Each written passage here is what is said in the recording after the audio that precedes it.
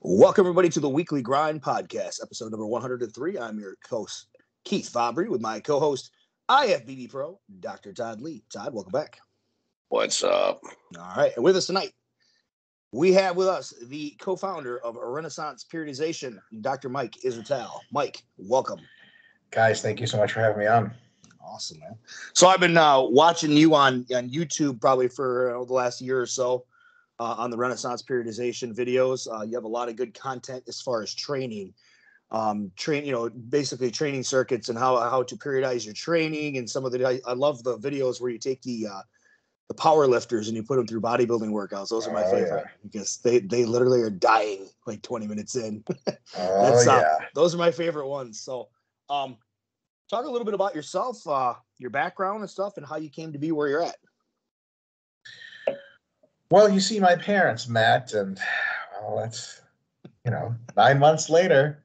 I'm just kidding. It wasn't the same day. Jesus.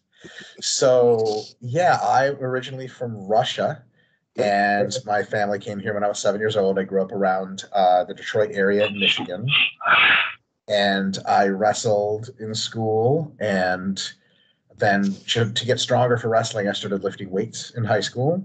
Sure. And I started getting more jacked, and I was like, oh, I really like lifting weights. And then by the time I got to college, I started competing in powerlifting. And then in grad school, I started really falling in love with the idea of bodybuilding. I didn't really have a physique for it, but slowly but surely I added some muscle and got rid of some fat and then started to look pretty cool. And then at that point, it was all my passion. So I went into graduate school with this in mind. I got a PhD in sport science from Dr. Mike Stone at East Tennessee State University, and that was really cool. I got to coach a bunch of athletes, became a college professor, and sort of right just before that, my friend Nick and I, we had jobs as personal trainers in New York, and we kind of realized a lot of people were getting ripped off, especially by diet coaches, just like nonsense, BS. So we were writing diets and training programs for people, and we were tired of referring people to each other as just like, oh, my friend or colleague Nick. We started a company to basically be able to say like, oh, it's my coworker, and you can work with him on diet or me on training and so on and so forth. As we started to get more and more clients, we needed more help, and I recruited some graduate students that are now actually my lifelong friends and also sports scientists to help be coaches for our business. And at some point, people started asking a lot of questions of like, why do you guys do carbs like this? Why fats like that? Blah, blah, blah. So we figured, okay, we can't retype this in an email 600 times. So let's write a book. So we wrote a book through Juggernaut Training Systems, Chad Wesley Smith, The Renaissance Diet, first book. It was really awesome. During the writing of the book, I had to break down how to design a diet, basically from like a systematic perspective. And because I was teaching people how to design your own diet, and I got the idea that, we could actually do this either in an app or in templates. We tried to do it in templates. They were super crazy successful. Lots of people thought they wanted one. We replicated it in training. We did training templates. We published some training books. Company grew and grew and grew, and now we have a whole bunch of trainers, coaches working for us. Most of them have PhDs or world champion athletes and all crazy stuff like that. And now we have a diet app and a bunch of other digital products for training and a bunch more stuff in the works, tons of books. And now I'm on YouTube trying to sing the good word of RP, and we have a whole bunch of videos to make, and I have a timeline of videos that's years away from being me out of ideas. So that's been really cool. We've been reaching a lot of folks on YouTube, and I was competing in bodybuilding for a while now, but I absolutely sucked at it. And then recently I actually put like a decent physique up on stage, and ta-da, I took second in the Masters USA's in the super class as the shortest by like 1 foot super, I think. But I was really jacked, and I was actually the leanest super, which is kind of neat. Yeah, I saw that. You were at the Masters. You said, what did you weigh in at? 225.6. You were barely a super then. Yeah. I figured I just didn't care. I was just going to come in and try to look good. Right. So, did that. Yeah, which is usually your best look, and most of the time the supers aren't in the greatest shape anyway. So exactly. if you can come in peeled at the bottom of that class, you've got a really good shot of winning. So that's exactly it. All right. You talk about, I know the main thing for you that you do is the training aspect now correctly with RP. As opposed to what? most of your videos are training related as far as Oh, the like, videos, yeah. Yes. We have diet videos, but the folks on YouTube seem to really be interested in training. And I don't want to say I want to put too fine a point on this, but I kind of said everything about diet that I've ever wanted to say, maybe 95% of everything. I'm pretty good with dieting, but I'm really interested in training now at a personal level because there's a lot of ideas about training that people have out in the world, especially in bodybuilding, that are just really bad ideas. And it pisses me off that people look up to bodybuilders who don't know how to train. And I want to get the word out there and teach people how to train well so that they don't essentially just like replicate real stupid stuff and not get the same results because they're not on a boatload of drugs and they're not gifted genetically. That's the main thing is that there's so many different training systems out there. And yes, different systems can work for different people, but really it's some of these genetically elite pros that literally can look at a weight and they're going to grow. And then you add drugs to the mix, they're going to grow a lot. You know, they can pretty much do about anything with weights and it's going to give them good results. Whereas Joe Blow, shit genetics, average person can do the same thing. And they're wondering why the hell is this not working for me? And the first thing they go to and realize is I'm just not taking enough drugs, which necessarily is not the problem. You just don't know how to train because Joe Blow, average genetic, and Mr. Elite genetics over here are two different playing fields naturally to begin with. For sure. And even a boatload of drugs doesn't work because you're training like shit. It doesn't make a difference. For sure. Right? So I think there's a lot of assumptions that people make about people who are really jacked. And it's not like an assumption you would be really pissed about someone making. Like it's some kind of intellectual massive flaw that you'd be like, well, you're just an idiot for ever thinking that. But like, I guess one of the assumptions is even in just normal gym people, when they see someone who's jacked, they kind of just assume that person really knows something about how to train. I don't think they think like there's a basic foundational level of training that this person has clearly mastered, which is probably true. Like, to lift weights, to do that hard. When an exercise grows your bicep, you feel it in your bicep. And if you don't, it's not a bicep exercise. Like, that's the foundation of like, duh. And all the pros have that figured out. No one's doing rear delt flies and being like, it's a chest movement. They'd be like, what the hell? So they got that. But most people who look up to pros, they don't say, oh, okay, they have the basics down. They think, at least one, this is charitable interpretation, but they say at least one of the reasons why this pro is this big is because they know something special about training that I don't. And I need to find out what they know because that's going to give me maybe not all of their mass. Maybe I'm intelligent and thoughtful enough to realize genetics matter. Maybe I know about drugs and they matter. But I think, all that aside, they still should know something extra. And I don't know, I don't want to speak out of turn, but I've met a whole shitload of pros and seen a whole shitload of them train. Can I swear on this podcast? You can cuss as much as you'd like. That gets us more views. Yeah, like politics, religion, gear, we have no boundaries or morals. Excellent. I'm going to fit right in. So to do a nasty paraphrasing, of one of my favorite economists, Thomas Sowell. There's the political side. I covered that. It is by no means clear to me. It is by no means clear to me that pros, on average, know anything special at all with regard to training. And a lot of times, because of their elite genetics and their willingness and actually just ability to tolerate a lot of gear, they may know a little bit less than the average, like, intelligent, dedicated gym bro who's like thoughtful about the shit.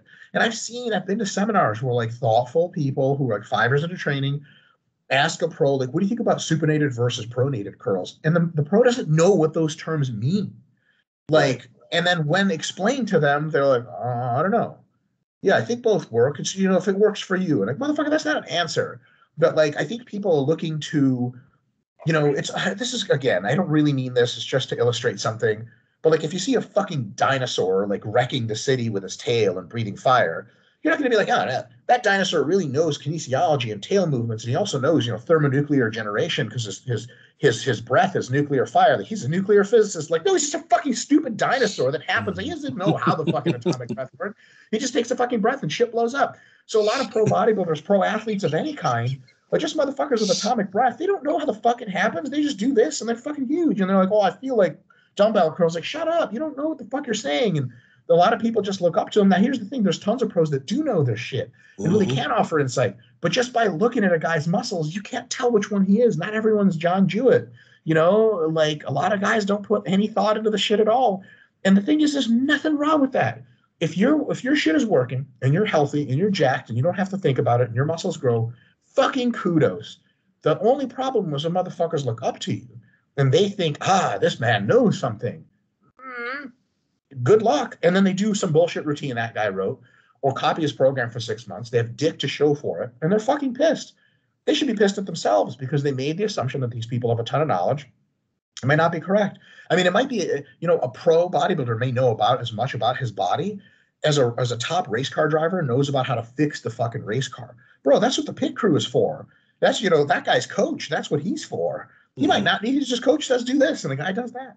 Like he might not know a whole lot and he might. So I'm just trying to throw some actual info out there to people so they don't get lost in the shuffle. Yeah, because I mean, you look at a situation where, like, Ronnie Coleman. Anybody who watched Ronnie Coleman train? Ronnie Coleman didn't do a whole lot right over his career, right? He just trained really fucking hard and really, really heavy, but he was going to grow regardless because of his elite genetics.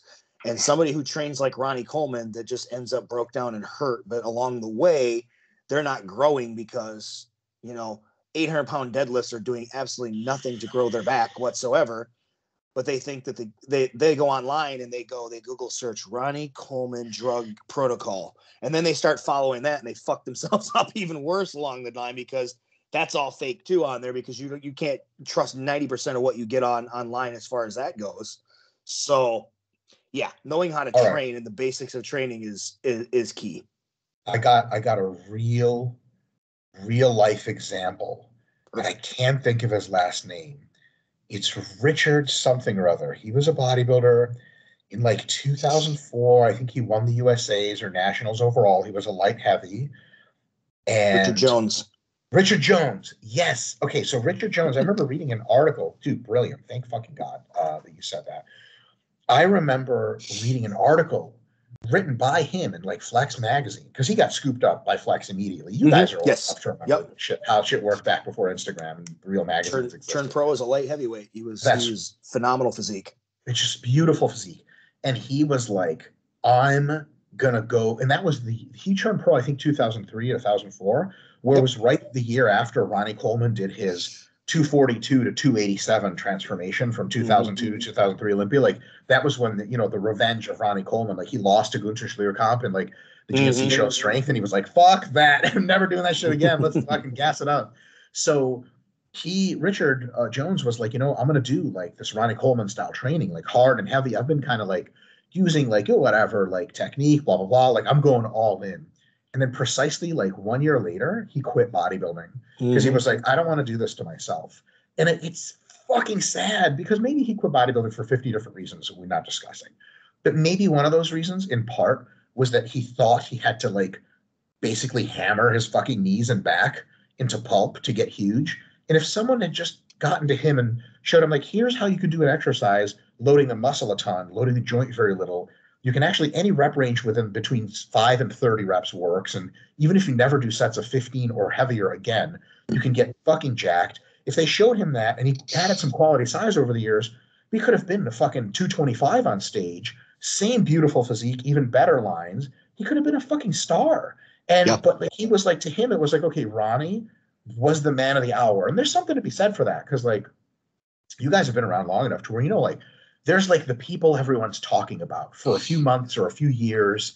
And Ronnie was like, that was the Ronnie era. That was the peak of the Ronnie era because when he just came out, he was a genetic freak and everyone thought this was great. But 2003 Ronnie, that was like, what the fuck? I don't know if you guys remember checking those pictures. What is that? I literally Ronnie, I was on a date with my girlfriend at the time and I came home. I was actually at her house and we like went downstairs like, hey, I got to check something online. I refreshed to get those prejudging pictures on Flex magazine online. And because remember, they did Jay Cutler versus Gunter Schlierkamp versus Ronnie Coleman. It was supposed to be this trifecta of meeting of Godzilla, Mothra, and Rodan, or whatever the fuck the monster is. And, one of the monsters, who knows what they are at this point. The giant turtle guy. In any case, it turned out that Jay looked okay. Gunter looked fine. Gamera, there you go. This fits like a glove. I'm just kidding. That's not an OG glove. So it should have been. I could get acquitted. There you go. That's right. So Ronnie, I remember looking at those pictures of Ronnie. I just started laughing. I couldn't stop laughing.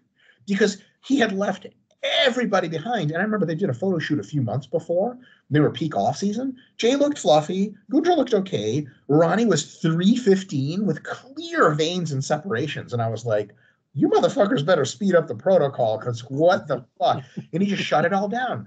So for the next several years, training in many cases was like, well, what does your training look like on a scale of 0 to compared to Ronnie Coleman? And everyone's trying to drag up there. And he had a lot of great features of his training. He trained every muscle twice a week, which is probably a good idea for many people, especially intermediates. He did compound heavy basics, which was fucking sweet. No pansy fucking bullshit like we see a lot now. But like, gee whiz, doubles and triples several weeks out from a show. I mean, first of all, let me be completely clear. At all is fucking stupid for a bodybuilder. If longevity is your goal, you don't want to tear your fucking pec off the bone. Tell people that 3 weeks before the show, or 5 weeks, I mean, it was just unthinkable. Like, people did it and they got hurt. And then, like when Dorian was the shit, everyone tried HIIT. Like when Phil Heath was the shit, everyone was like, Phil Heath has amazing genetics. I don't know if anyone ever learned any training from Phil Heath, but nor does he really espouse it. That's kind of with Phil Heath.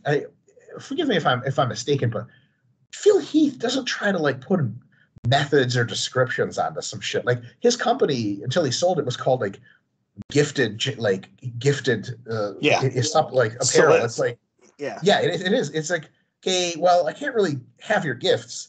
But the cool thing is because he never really tried to sell his gifts, like. Well, and he never did. He always gave credit to Hani. He's like, I just do what Hani tells me to do. This works for me. It may not work for you, but that's fine. You're you, and I'm me, and that's it. You know what's trippy about Phil Heath too? Now that we're on the subject, I'd love to get your guys' take on it. Especially, I mean, he was a champion well into the Instagram era.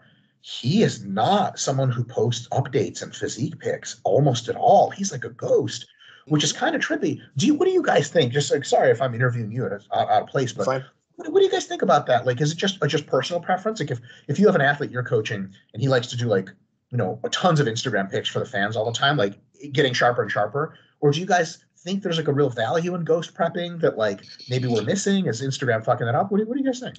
I think it depends on the person. Personally, myself, I don't like to post more than a few times a week. Personally, because I like to just kind of keep some things under the table as far as what I'm doing. And I feel like it's a fucking distraction sometimes because, you got to post something and you're waiting for all the likes. And I can just see people like doing that. They're waiting and they're refresh. And it's like, I'll put something up and the phone will go away and I'll be off doing something for 2 hours and I'll come back and check it. And I don't even look to see who actually liked or comment. If there's a comment, I'll respond to it if I feel like I want to. I think with Phil, most of it was he couldn't play nice online, so he just decided to stop because he was constantly in arguments with people online with trolls. So that might have been a reason for it. There's some real value in it though, right? There's a lot of real value in a up and coming competitor or somebody who has good content like a John Jewett or so, like you mentioned, or something like that, posting frequently about things and putting out content where they can gain a following that can get them some business on it. But for people want to know. 95% of the people out there on Instagram, it's just pure fucking shit. Yeah. And there's a 5% that have something good that everybody else can actually value from. But the 95% of it is just fluff. It's just garbage for eye candy, and there's really no real value in any of it. Yeah. I mean, there's like multiple motivations that are overlapping as to why to post progress pics. I mean, like some categories I can think of is 1, you are low self-esteem and you want people to like your body. Easy. 2, that's number 1. You want to have girls, or if you're a girl boy, or if you're homosexual, same sex, and then direct message you that they want you for one thing or another. 3 is you post content that's valuable, but you have to show credibility. Like no one's going to take your advice that you know how to look good naked if you don't. Me. Yeah. And then 4 is you wait until it's almost the show and you start throwing up incredible pictures out of nowhere to drive up, to throw their cortisol up. They That's spill me. over and you murder them on stage. And so I think the ghost prepping value is if you're a serious competitor who isn't low self-esteem, doesn't need ass, and doesn't need money. The doesn't need money part, my Jewish sensibilities just hurt at even hearing. I'm like, what? You would just walk over money in the road? Can't you bend down and pick it up? Honestly, I think that was a fucking brilliant kind of like dissection of the matter. I'll add one more in, and this one's fucking lame, but I know it has value for me, so maybe it's something you guys can jive with, but I follow I follow a bunch of bodybuilders because like I can't always access porn. I'm just kidding. I follow sometimes the Instagram's just gonna have to do. It's one close. hand on the swiper, one hand on the wiper. So what I do is I follow a lot of bodybuilders that I really like their physiques. And I just like when I scroll, just like I'm taking a dump, or it's like before training, I'm taking a dump. I take a lot of dumps. And it's just kind of motivational to see guys fucking doing their shit. Like Nick Walker. Nick Walker's training seems fine. Out of personal philosophy, I've never like interacted with him as a human being. Like I've said a few things here and there back and forth in real life, but like I don't know him. I don't follow him because I'm his friend. But like just seeing him with an arm pump, I'm just like, I'm trying to train arms right now. Like this is like and I don't think I'm gonna look like him. I'm never gonna look like him. But like just that, it's like mortals looking at gods kind of thing. It's like one can dream, and having that can be two things. One, it can be toxic as fuck because me with a full arm pump is never going to be like Nick Walker. Sure. So some people get negative on themselves, put the fucking social media down. But for me, it's mostly positive. Where I'm like, if I get like an amazing quad pump, I don't think I look like Tom Platz. But if I scroll through Tom Platz's feed and I see his quads, it gets me itching to do the best for myself. You know what I mean? Do you guys feel that at all? Like that's maybe another valid reason to post is people look up to you to some extent and you're like, hey, this is a cool, most muscular I'm proud of. Maybe you motherfuckers could look at this and be like, damn, I'm going to go train chest. I don't know. Yeah. So my Instagram feed is threefold. Because you were, it's like you're saying, it's so funny. So I'm also from Metro Detroit. I'm also short as fuck. I'm also Jewish. Bro, what are you talking about? I said I was. How many of those things did I admit to? These are rumors. So I saw your most muscular when you were ready for the stage right before your most recent show, and had the same basic internal conflict as you have when you look at Nick Walker. Whereas on one hand you're motivated, on the other hand I'm never going to look like that, and so therefore. Whereas you don't see yourself that way, others do. Yeah. So it's the mirrors type of situation where you're a hall of mirrors and you're only looking in one direction. Yeah. So, my Instagram is threefold. So it's people I know. Actual human beings, you know. Right. That's like human beings that of I my know. Instagram. Right. People I like, where I just like what I see. Their content is good. It's The Rock, whatever. Shit like that. Right. I like them. And then people I follow because I want to learn something from them. I thought you were going to say people I hate. No, because if I don't like you, you have no room in my life. I'm not one of these people that hates somebody and has to watch everything they do because I hate them. Yeah, that's fucking weird. If I hate them, it's like blocked, done. I don't even need to know you exist because my life will be much better if I didn't even know that you existed. So no negativity in this. Right. I try not to worry about what other people I don't like are doing. But that being said, when it comes to me for what I put on there, it's mostly, and here's where you said that, you're fucking with people's head. Most of my Instagram is going to be video content. There might be some other stuff on there like progress photos in the off season, but that's where they make the close friends thing. So you can just show the people that you really give two fucks about and actually value their opinion on a story feed. But most of my stuff on there is going to be some training video and that kind of stuff on there so that other people can see, because one, I coach other bodybuilders and competitors.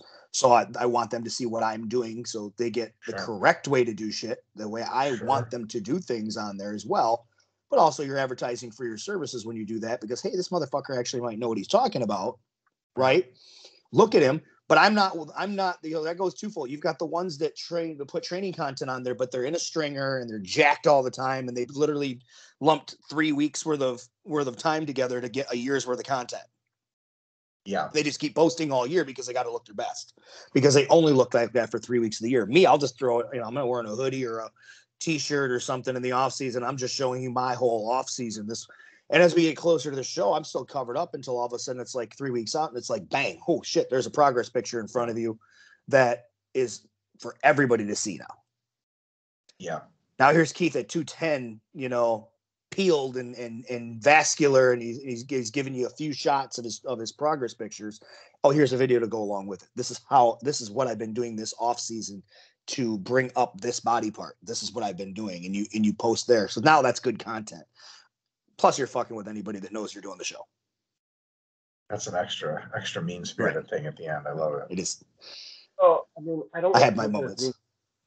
It's a competitive edge. Is that somebody's emotional fortitude is a factor. That how many people get scared, and if you can use fear as a weapon, then it's an effective tool on and off stage.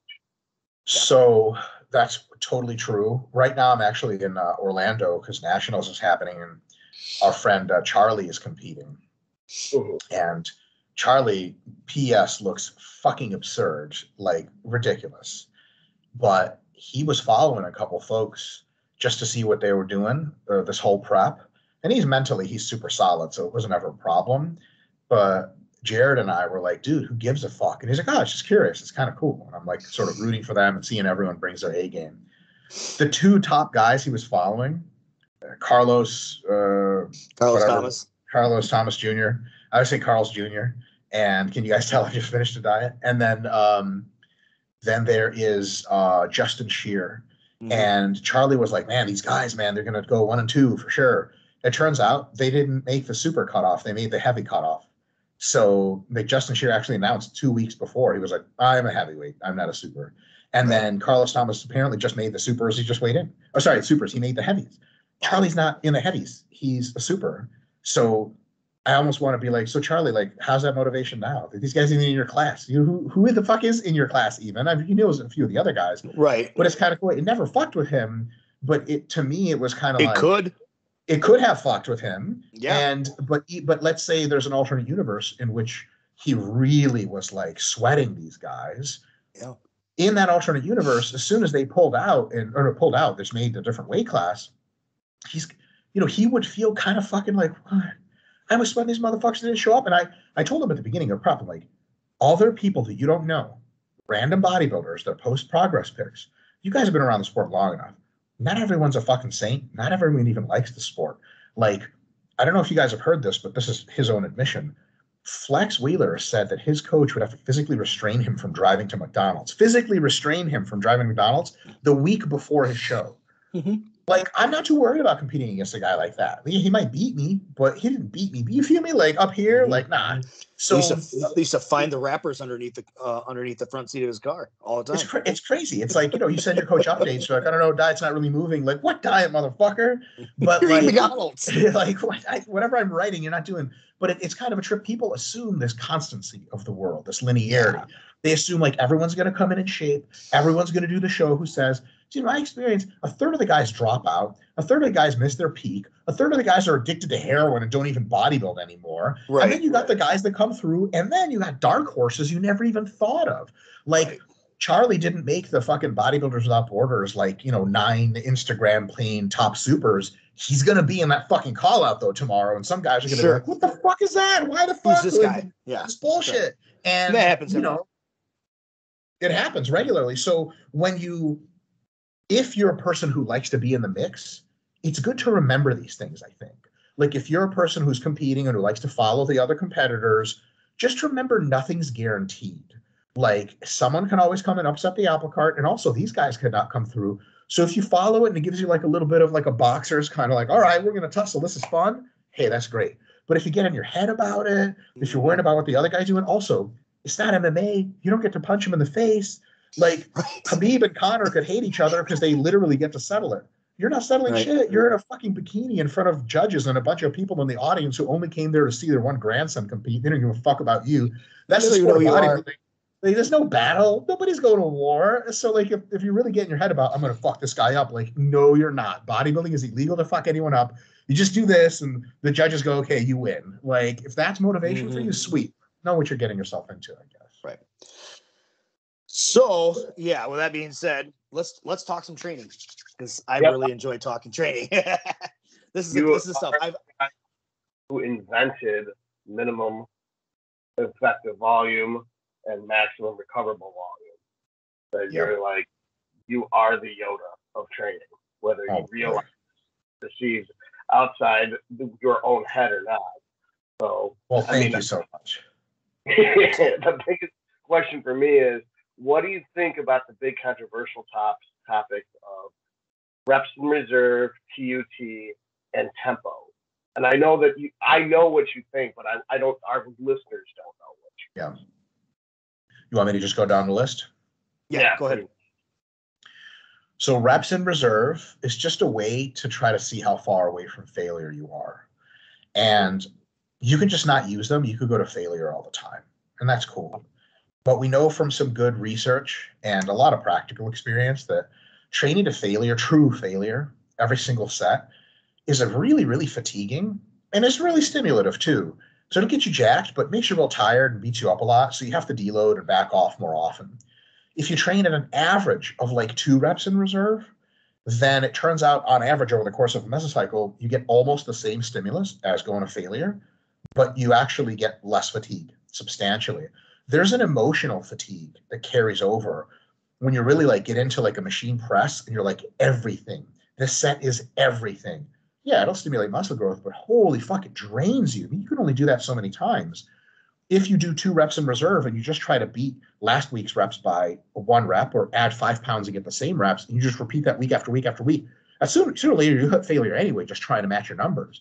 But a lot of that training for weeks has been submaximal, highly effective. It didn't drain the fuck out of you. So you could string together 6 good weeks of progression versus 3 and needing to deload.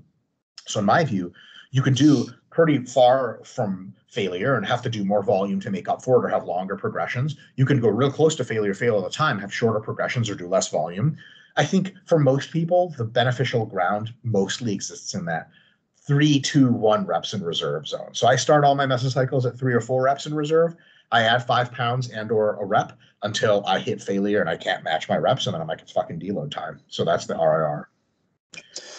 I think most people train, they don't realize that when they think they're training to failure, they're really training at a 1 RIR anyway. or 3, because they're just quit. They're like, this is hard. Right. Fuck that. Oh, it's starting to get hurt. It's starting to hurt a little bit. We must be failing. Well, no, you probably could string together 2 more reps that are not going to be as explosive or perfect as reps 6, 7, and 8 were, but 9 and 10, you're probably going to get more out of that 9 and 10 because it's really fucking hard, but you really could fail at 11. 11, yes. And when I say failure,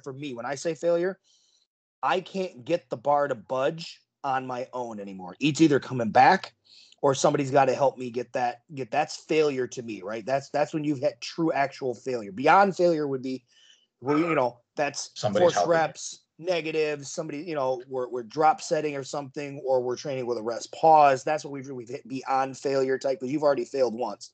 Most people, they get to positive failure in a rep where they get to, okay, we're done. That's really 1 IRR, because you probably could get 1 more rep or a half a rep out of that too. Now you've actually gone to failure. Yeah. Right. So when a lot of guys say, failure training works great for me, it's really 1 or 2 RIR training that's working great for them. Exactly. Just call it failure because they're not training hard enough. Yeah. Right. My definition of failure is if the reps quality decreases, and that could be form or that could be velocity. So if I'm going to be doing explosive concentrics, if that explosion is more like a whimper, then to me that you've now failed to match the quality of the preceding rep. And you're now into a gray area of quality. That it's low quality. That's especially true when applied to like athletic context. So you're actually taking a grand view. Like if I'm doing box jumps to failure means my jumping mechanics suck. It doesn't mean I can't get on the box by any means necessary. Like that'd be really fucking stupid. Or like sprints to failure. Like nobody sprints to failure. You consider it a done workout when your last velocity recording was like 90% or 89% of your peak velocity. You're like, well, we're not here training sprints anymore. We're going to be running, but that's training totally different pathways. But I think for me, to get real specific in the context of muscle growth training, failure is technical failure. So when you can no longer lift the weight concentrically, move it on your own with good technique. Because if you have to do this and it goes, it's like, hey, how many benches was that? They're like 10. It was like, no, it was 9 benches and one something else that was fucking stupid and you should have done it. You were using all rear delt, yeah, or all front delt to get it up. All anything, your hips or whatever. Yeah. The next topic was time under tension. Yep. Correct. So technically speaking, your muscles can't count reps. They generally produce tension for a certain amount of time. And that sum total amount of tension produced over time, the greater the time, the greater the tension, the more the molecular signaling pathways that actually cause growth are just turned on. It's like a dimmer switch, and it's just turned on more and more and more. So in that sense, when people say it's all about TUT, it's all about time under tension, they're not completely wrong, because exposing muscle to a huge amount of tension for longer and longer and longer is what causes hypertrophic mechanisms to activate, and they scale. The more they activate, up until a point, the more time you place the muscle under tension, the more it grows. However, time under tension from that theoretical perspective is super cool and makes a lot of sense. It can be abused, and it almost always is when motherfuckers are trying to take shortcuts. So they'll do some stupid technique where they're just like right here and they're doing dumbbells like this and they're barely moving at all. And someone's like, dude, what are you doing? And they're like, TUT, bro, time under tension. That's nice. Certainly those muscles are under tension for the amount of time. However, if you look at the research on how much muscle growth isometrics cause, it's not as much as concentrics and eccentrics. Right. In addition to that, especially long muscle lengths, full range of motion training works better than partials. Also, if you want to count your progression and say, okay, I got 10 reps last week, got 11 this week, I don't know how the fuck you do that with TUT. At some point, you just decide to quit. So from progression tracking, from a full range of motion and putting the muscle through using all of its motor units instead of just some when you're over here, and from proper technique and everything, and the fact that concentrics and eccentrics grow tons more muscle than just isometrics, you can't just use time under tension as an excuse to get under some dumbbells or barbells and just do this like convulsion bullshit with no range of motion. So if we say, okay, time under tension is important, but the way we're going to proxy how much time we spend under tension is how many sets and reps we do with proper cadence, then all of a sudden we get all the benefits of TUT, but because we say they're proper sets and reps, we get all the benefits of range of motion, full muscle activation, eccentric, concentric phase, and that way we're just doing good fucking training. So when someone says, look, time under tension is fundamentally what causes growth, agreed. But when they use time under tension to get away from the ranges of motion that are proper, then I'm like, look, motherfucker, time under tension is just some scientific bullshit you found out yesterday so you could justify your bitch ass having to not squat all the way down.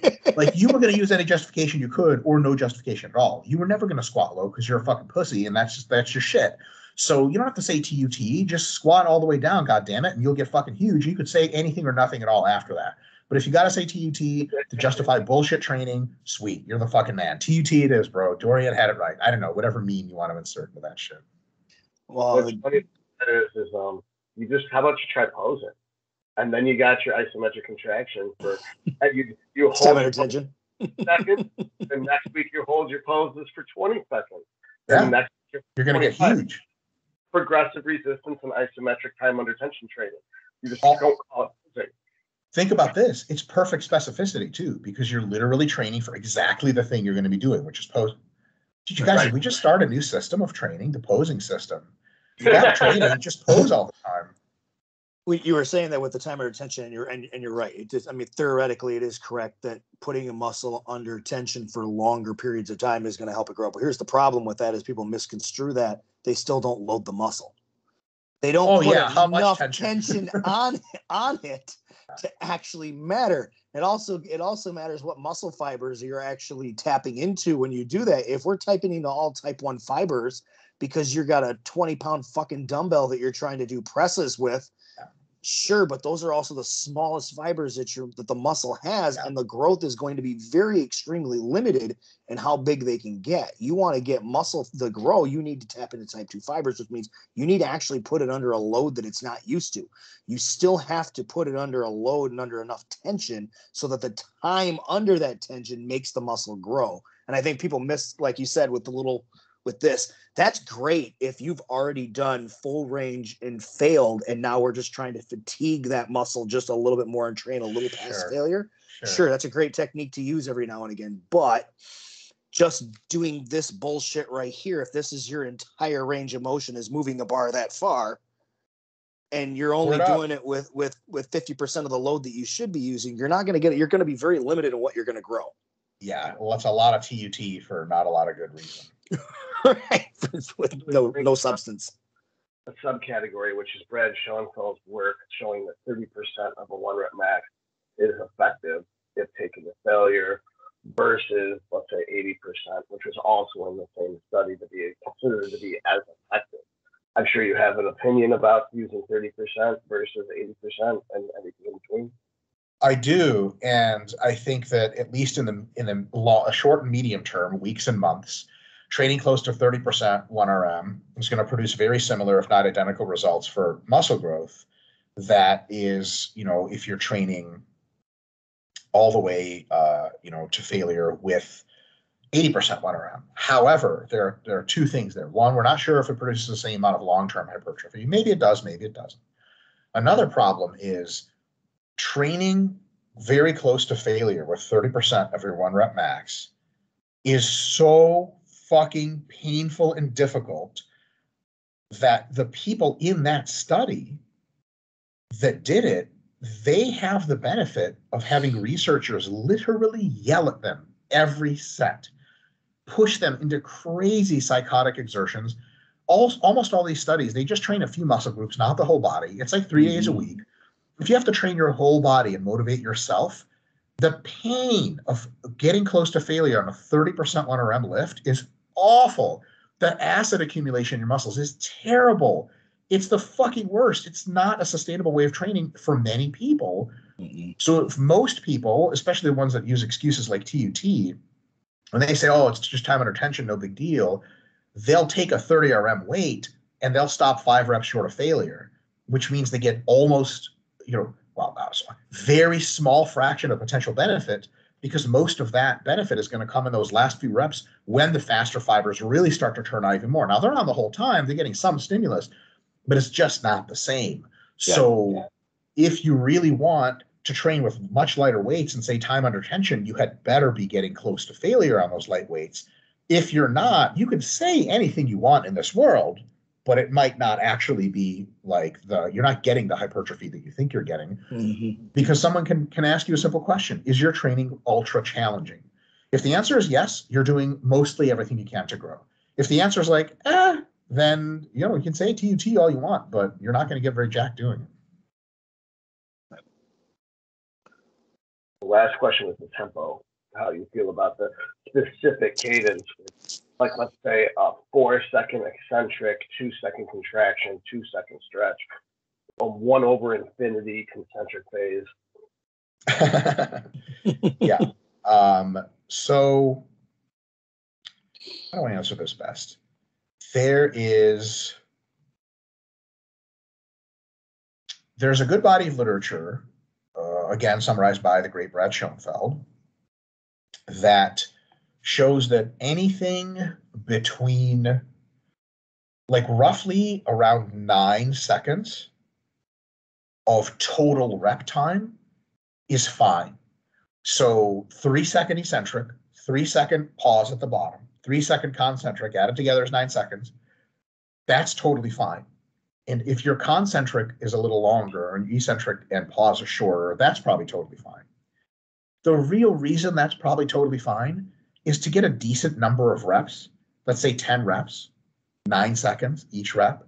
The load is going to be a load you can lift through a full range of motion for 90 seconds straight, which is that's a lot of seconds. I mean, that's a minute and a half. Most of my best hypertrophy sets take between 30 seconds and a minute and a half. And a minute and a half's on the very long end, which makes sense that if you're lifting a weight you can lift for 2 minutes straight, like if you're doing 18-second eccentrics, it's not the 18-second eccentric that's the problem. It's the fact that you are lifting a weight that is so light that it's probably less than 30% of your 1RM, and then you're not going to get the best growth. That being said, that's the first level of analysis. The second level is a bit deeper and a bit better. It is this. Don't do anything stupid like using way too light of weights and thus super crazy eccentric and concentric, 12 seconds per rep. Now that we know not to do that, we can go back into this range of 3 seconds or 2 seconds and 9 seconds and see, well, where is good here? And that's what comes down to a couple of things. One, if you completely let the eccentric drop in your eccentric phase, isn't a second, it's less, you don't have a whole lot of muscle activation, you're missing a very productive part of the movement. It's been shown, at least in animal data, that isometric, concentric, and eccentric, the muscle growth is slightly different in the pathways that it uses to grow. So missing a whole phase is probably fucking stupid. Missing the eccentric phase, if I had to pick one phase that probably grew a little bit more muscle than the others, it's the eccentric phase. It's the slow lowering. And what are most guys really concerned about? How many reps can I get with 100-pound dumbbells? Well, they miss the eccentric phase altogether because they're doing it like CrossFitters. The thing is, CrossFitters are literally judged in their sport by how many reps they can do with hundreds. They're doing it right. They don't need an eccentric phase. Mr. Bodybuilder over here needs that eccentric phase to get his best growth. So I would say, if you're controlling the eccentric, it can still be a second, but it's like that second where you're slowing down the weight. You can feel it in the muscles. You're doing a good job. So tempo, if you control the eccentric, if you take a slight pause, there's pluses and minuses. Sometimes it can let you rearrange your technique. Sometimes if you pause at the bottom, you get more time under a big stretch, which is really stimulative, and it can keep you safer. Because if a lot of guys say barbell benching fucks with my shoulders, I don't want to tear a pec. Start pausing your benches for 2 seconds. They're like, well, I can't lift as much weight. Well, no shit. You think it wasn't the weight that was hurting you, dumb motherfucker? And all of a sudden they're lifting a lot less weight, but they're pausing every rep. And they're like, dude, chest is fucking being blown up for barbell bench. And my shoulders aren't hurt. Like, yeah, because your shoulders are hurting from you doing 400, not 315. You should have never been doing 400 because you're not a fucking power lifter. So sometimes we could do the concentrics and pauses. Some guys like to do a fast concentric. That research has been studied pretty well. There's no definitive answer how fast concentrics grow more muscle than slow ones, which is to say in some individuals there might be an advantage. Overall, there may be an advantage. We just know it's not massive. Like if you see a guy doing pretty slow concentrics, you're not going to look at him and be like, idiot, he's not growing any muscle. You could be like, what he's doing probably works pretty well. What I like to do by default is I like to control every eccentric for like 2 or 3 seconds usually, but not always. Depends on the movement too. 2 or 3 second eccentric on a bicep curl is forever. 2 or 3 second eccentric on a squat could be like not enough, because there's a lot of distance you're covering. Yeah. So I like to control the eccentric generally 2 to 3 seconds, depending on the movement. I like to usually take a pause, but not always, especially if it's an exercise like for quads or for chest, something that tears. I like to take a fucking pause because I like to reduce the load and get the good stretch instead of bouncing out and fucking my shit up. And then I like to generally either cap my concentric speed at a certain speed just for good technique or do as high of a velocity as I can. It depends on the movement. Like for pull downs, I like to do a high velocity because I won't be able to touch my chest to count how many reps I'm doing unless I really pull it down hard. Because if you pull the pull down here, mechanically it's not leveraged well here. You're like, I can't go anymore. But if you start out with a good velocity, you can really do it. Same with hamstring curls. But, with something like Smith machine bench pressing, I don't think there's a huge upside with me throwing the fucking bar off my chest. I certainly don't want to get hurt.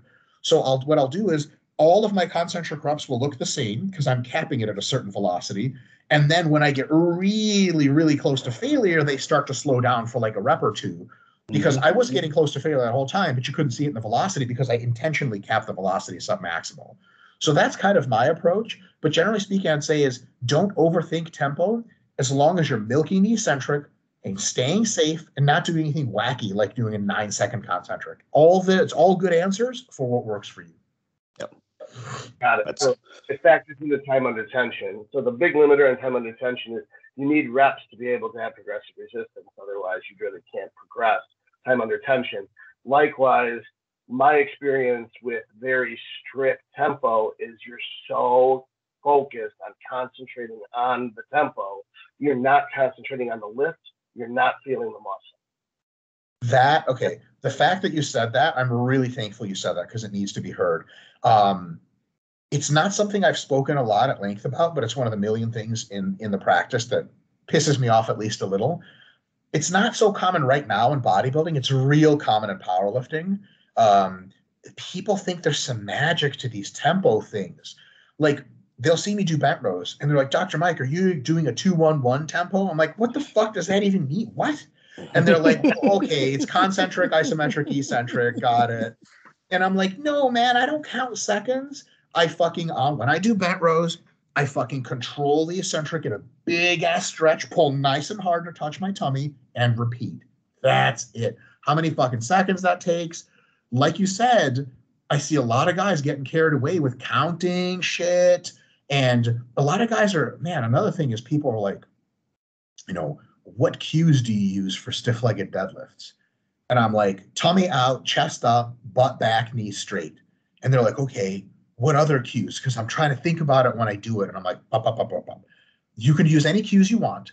I gave you the 3 or 4 most simple ones. After you know the cues, not think about them, you know what they mean. Like, I know chest up means this. It doesn't mean this. I know what the cues mean. I know what butt back means. I know what straight knees are. You don't think about cues anymore. You think about, am I feeling my fucking hamstrings get stretched and torn apart at the bottom? If the answer is no, all the cues you're doing are either wrong or not enough. If you lift your chest more and you're like, oh shit, I feel my hams. That's what we're talking about. People get too carried away with counting specific tempos, really on the word use of a specific cue. It's all in the spirit of the thing. And the thing is, are you feeling a shitload of tension and stretch and metabolite throughput through the target muscle? Mm-hmm. Because if you show me you're doing an exercise, I'm like, that's an interesting way to do that. I'll ask you just one question, 2 questions. 1, do you feel that in your pecs? And 2, how does it feel on your joints? And if you're like, dude, my joints feel amazing and I get the fucking gnarliest pec burn and pump ever, what am I going to say? That you're Keep wrong? Doing it. Keep doing it. Now, I could say, hey, try it this other way and see if it's even better. Maybe I'm right. But I sure as hell don't have a problem with it. The problem I have, and I'm sure you guys see this too, is you go to gyms anywhere in the world, and there's people working out, and you know for a fact they don't feel shit anywhere. And they're like, hey, what do you think of my technique? And you're like, well, externally it looks okay, but let me give you a couple tips and try to really feel your back open and close. And they're like, oh, does this mean I haven't grown my back as much as I could have in this last years? Like, yes, that is correct answer. Yeah. I see that a lot with people who squat, especially in a bench press. Those are the 2 biggest ones where I see that, where you look at them and it's like, okay, there is absolutely zero load on a muscle anywhere. This is all joint. You've got to just be wrecked at all points in time of trying to do this. And it'll be exactly what you said, where they're using more inertia than they're using actual muscle, muscle tension to actually grow the muscle. And it's like the bench press, they're bouncing out of the bottom, right? Oh, yeah. Bouncing off their chest. And they wonder why their fucking elbows and their shoulders hurt all the time. Or in a squat, my favorite one, where they literally just fall to the bottom. Oh my God. They fall to the bottom of the point where their hamstrings and their ass touch each other, and then they literally bounce off the bottom out. And I'm like, your knees are fucked. Your hips are fucked. Yeah. Like, well, also like your quads, at least you could get some quad growth out of it, but you're literally missing the most important part. Like, another thing to me that jumps out is when people do like hack squats and they intentionally cut the range of motion. I'm like, have you ever done a hack squat to the point where everything touches at the bottom and you physically feel your quads? Like, you've hit quote unquote bottom, you let your hips sink a little further and the front top of your quads physically feels like it's being pulled apart. Stretching. Like, yeah. Where do you think growth comes from? Why would you miss out on that part of it? And a lot of thing is you can't hack squat a lot if you start sinking them in. You got to, I hack squat 6 plates. Now you hack squat 4 plates, you dumb asshole. And then when you start controlling the eccentric, like you were talking about, instead of folding into the squat, you lower slowly and you push your knees forward gently so that the quads take the load the whole time. Now you're using 3 plates. Mm-hmm. Oh, shit. Good news. 3 plates isn't going to fuck your shit up if you've been surviving 6 plates. Your joints are going to be great forever. Yeah. And also, if you physically tell me dude, I actually can feel my quads more on this. Well, guess what? You're getting at least the same quad hypertrophy as you do from 6 plates, from 3 plates. So then we only have one thing left on the table before you say, this is actually the best way to train. It is, well, I don't feel like 3 plates is something that impresses who? You, other guys on fucking Instagram, hoes. Who doesn't give a fuck about what you lift on a machine at all? So it's just ego. You using 3 less plates and doing it the proper way created more mechanical tension, which means more growth. That's You're welcome. You're welcome. Put on this exact thing. Today, I saw my quads in a particular mirror that I haven't seen in a while, and I was like, God damn, I actually have like Keith's quad sweep. And it's like the biggest change is instead of 9 plates on the hack squat bouncing, I'm actually 3-4 plates on the hack squat, and I'll pause for 2 seconds. Oh. And then come up a 4-second eccentric, pause for 2 seconds at the bottom. And then it's an infinite rest pause, where you do rest pauses until you can't get a single rep. And I remember like my first time I did it, I got 1 set and 1 extra set, like 6 reps on the extra set, and threw up for like half an hour. And then the second time I got an 8-minute set. I was in there for 8 minutes. Did your feet hurt after that? What actually happens is I start regenerating ATP faster. So I go like 10 reps, 6 reps, 5 reps, 4 reps, 4 reps, 5 reps, 6 reps. I'm like, well, I'm gonna be for all fucking day. I got the rest of my life to train, you know. How big of a pump did you get from that? I think I sweated it out. I think I dehydrated faster than I pumped. But it's, you know, you wring your shirt out. But it's one of those things where training like a pussy actually works really well. And, you know, like I'm sleeping 12 to 15 hours sometimes after those leg days. Holy shit. Yeah. Tell me you wake up to eat at least one of those. No, I don't. And that's part of the problem is I have 5,000 calories a day I have to eat. It's very hard to get it in because it's all clean food. Because you're eating every hour. I just sit there. Like this bowl, I filled this at the top. I saw that. Crispy rice, and then I poured in water and whey protein, basically. So it's like 75 grams of protein and 200 carbs. You're really selling the lifestyle here. Right. So when you're talking with you're talking with a hack squat there, right, and sinking it all the way down, and I've actually shown this to people on the back, and actually had the gym, one of the gyms that I train at, I had them build a platform for the hack squat that sits on. So the plate is like this; it sits on like this, so that I can get my toes or just the only thing that's touching the original, and my feet are flat, just so I can get my knees all the way forward. Yes. And I had to warn some people. I was like, that's a great thing to do, but you're gonna, whatever you use, you're gonna die. Take at least 80% of the weight off of what you normally use. And I promise you, your quads will never hurt worse than they do. And the further up the platform you can get you can get your feet on this extension, the better off you're gonna be. And your knees are you would think they're gonna cause a lot more shear, but because the load is gonna have to be a lot less, it's not going to hurt. And you're literally it's almost like doing, if you do them correctly, it's like doing the Tom Platz sissy squat, hack squat, because that's how I had to make it. Cause I gave him the angles and everything and the disc that I needed in order to do.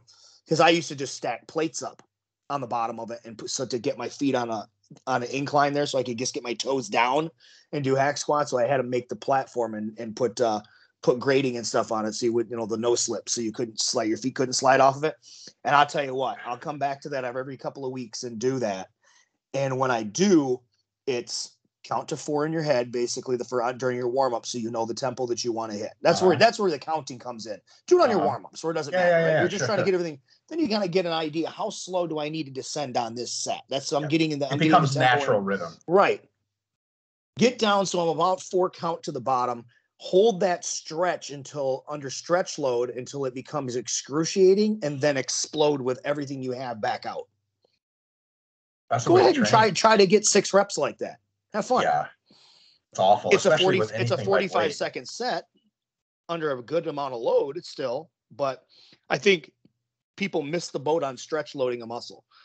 a muscle under tension, when it's in a fully lengthened position under load, is going to have to generate a lot more force to come back out of that to shorten back up again. It's also miserable. Like intuitively, if you knew nothing about the science, you'd be like, I don't know, man, this hurts so goddamn much. It's got to be doing something. Right. And it's not even like it hurts like the joint or it hurts your soul. It hurts your soul too, but it hurts your soul. It hurts the fucking muscle. Like all the bullshit like training we do when we get pros on our YouTube and we run them through workouts. You know, I've never heard someone be like, yeah, this is pretty good. We usually teach them all these techniques and they look at us after like 2 sets of hack squats or leg presses and they're like, I'm like, I do a joke question, which I know is a joke. I'm like, do you feel that in your quads? They're like, what? I'm throwing up blood from my quads right now. I'm so pumped I can't get into this machine anymore. What do you think? And I'm like, I knew you felt it in your quads. I just want to make sure. Because at the end of the day, whatever kind of training you're into, if you have a lot of joint stress and your target muscle doesn't seem beat up, you got to ask the question of what the fuck you're doing. And right. that is the thing that where individualization comes into play. Like, like barbell curls. Guys will be like, barbell curls is a secret to size. Like, what if just my wrists hurt when I do them? What are you going to say? Like, I don't get size anymore? What if I try an easy curl bar? And like, then my wrists don't hurt. Then I can curl and my muscles feel great. My wrists feel okay. Are you going to say like, no, man, fuck that? Like, I remember for a while, until I got so big that I actually can't grab an easy curl bar and do rows with anymore. When I used to do underhand easy curl rows, people would be like, oh man, that's Dorian's shit. Like, why don't you do them with a straight bar like Dorian did? And I just like, don't want to insult Dorian Yates, but I want to be like, who the fuck has the wrist mobility to do underhand straight bar curls? Like, he's got a goddamn gift from God to do that shit. Why the fuck would you do that? He also tore his bicep doing it. Right. Oops. That's why he tore his bicep and had to retire in 97. Yeah. Well, there's that lesson, right? But it's just like, and people are so worried about the external stuff. Like, what do you do this? What about that? What's the right technique? Look, if you can feel your muscles stretching painfully, filling with blood, getting a ton of acid in it, feel the tension, and afterwards, every set you do, you get a bigger and bigger pump. Man, that can't be too wrong of an answer. No. It can't be too wrong. And then like people get, wigged out on the particulars. Here's another thing that pisses me off. I'll do one mesocycle of something, like 5 weeks of training, and every Wednesday I do a straight bar pull down. And some motherfucker will always comment, it's all in good fun, we're just having fun, I'm not really pissed at this person, but they'll be like, so I noticed you prefer the straight bar over insert whatever favorite bar they like. What's the reasoning for that? And I'm like, what the fuck? What do you mean prefer? Like, I just did it for 5 weeks. And then the next week, just randomly, I'll do the whatever mag grip bar that they seem to like. And they're like, hey, how you liking those mag grips? I'm like, motherfucker, I'm 37 years old. I've been around for 15 fucking years of mag grips. I used them a trillion times. I didn't just discover the shit. It's crazy how much people think like the one thing they see one fucking Instagram video of you doing or you training for 5 weeks, like that's the answer. Can you imagine? Like, this is the same kind of questions we get from like people when we go out to eat. Like, you guys have been out to eat with regular people, like your wives or whatever, invite their friends, and that you order pasta. It's like a cheat meal. And they're like, so pasta, that's the thing, that's how you get big. Like, bitch, you see me eat one meal. This is clearly the answer. Like, it's like, what are you talking about? Like you see a race car driver wiping his tires right to left, and you're like, that's the right to left. That's how the car is fast. What? Like, I didn't even know it was wiping right to left. It could have been left to right. I'm not even paying attention. I'm listening to music. Right. It doesn't matter which way you wipe. So it's kind of crazy. People get caught in on this like real minute bullshit. And I totally get it. It's a fair question. But the answer has to be like, hey, there's this thing. There's a general exercise selection pool, which is good exercises.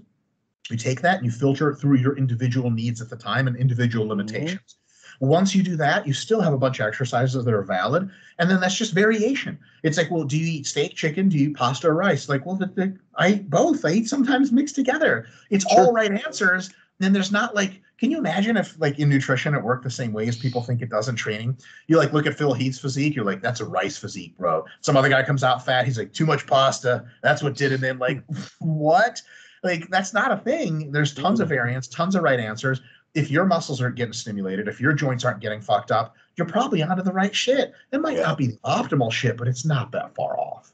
No. At that point, you take what you're doing and you fine tune it to what has already been working for you, maybe to stimulate a 1% of extra growth throughout the entire year.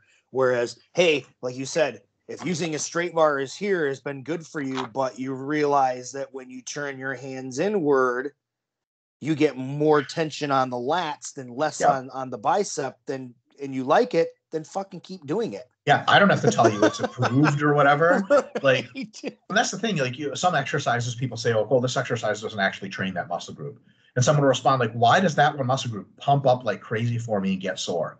That's being trained. I don't know what to fucking tell you. That's being trained. Like, your if body someone's type and like, the way it reacts through that range of motion. right. If someone's like, "Well, my calves get sore hack squatting," do you think they're growing? I'll be like, "Yes." Yeah, they are. When does something get consistently sore and actually recovers and it does not grow? I'm not aware of that sort of thing. And as a matter of fact, people who have small muscle groups that don't tend to respond well probably have trouble getting them sore. You guys ever notice that? Like, precisely the muscle groups in your body that you want to bring up but are stubborn, it takes a million sets to get them to feel fucking anything. You're like, my rear delts or whatever, as an example. My rear delts are fine, but like, people have trouble with the rear delts. Like, I can't get a pump. I can't feel tension in them. I can't fucking get sore. Like, that's not a good deal. You know, like, you got to find some exercises that hit you some way, check some of those boxes, then you'll start growing. Mm-hmm. Yeah. It's most prevalent with people with their limbs, right? With their legs and with their arms. And a lot of time they end up they feel it someplace else, like in the joint, and they don't actually feel it in the muscle somewhere. And it's just the way they're loading it and the type of, and the amount of load that they're using, that they can't actually focus in on using the muscle instead. And a lot of times too, there might be some injuries involved, right? Look, if you've got fucked up shoulders, doing a bench press on a certain angle might not be the way. You have to find the correct angle to actually be able to stimulate the pec.